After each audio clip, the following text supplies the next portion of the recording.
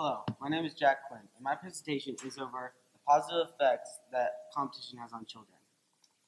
When you think about competition, what do you remember? Now ask yourselves, do you want that same experience for your kids? One of the best things that you can do is have your child play sports at a young age. There are many benefits that come from competing at a young age, such as academic skills and social skills. From competing at a young age, you can gain many academic skills, such as better researching skills, creativity, and better focus during class. Anna Capdevila, a student athlete at the University of Guam in Barcelona, did a research that shows that kids who compete in sports have better academic performance. There are also many social benefits. Kids who are in a team together tend to have closer relationships and, um, and have better social confidence in a social environment.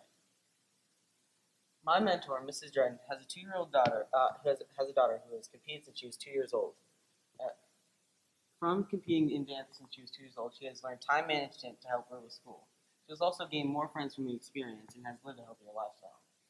There are also many other benefits that kids can experience from starting competition at a young age, such as more success in their sport, which can lead to a longer career in their sport. I started playing hockey when I was 2 years old.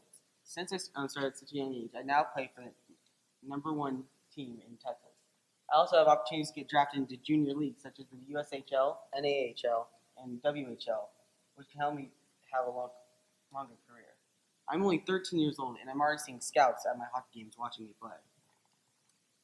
There are also many benefits for the parents, such as an outlet for aggressive sibling competition at home. Parents also gain more free time while their kids are playing sports. However, there are many obstacles that you'll have to overcome to achieve your goals, such as bad grades, procrastinating your schoolwork, being distracted by friends or technology, and not being able to manage your time. I struggled with some of these hurdles. So I would come home from hockey and procrastinate my schoolwork. Even though I showed great test scores, my grades would suffer because I couldn't turn my homework in on time. However, there are ways you can overcome these hurdles, such as creating schedules, disconnecting yourselves from your distractions, and making calendars. I overcame my hurdles by making a planner to remind myself what assignments I had that night. I also disconnected myself from all my distractions. I also made a calendar so I can manage my time around my sports. Now you may have other fears. You may fear your child will get injured. Well, Stanford Health Hospital statistics show that out of 30 million kids from ages 5 to 14, less than 10% of them will actually receive an injury to where they have to be medically treated. However, if you still fear your child will get injured, you can always have them play a non-contact sport to decrease the chances. Now, maybe fear your kid will fail and not feel wanted. Well, failure is another life lesson. Without failing, you can never learn from your mistakes.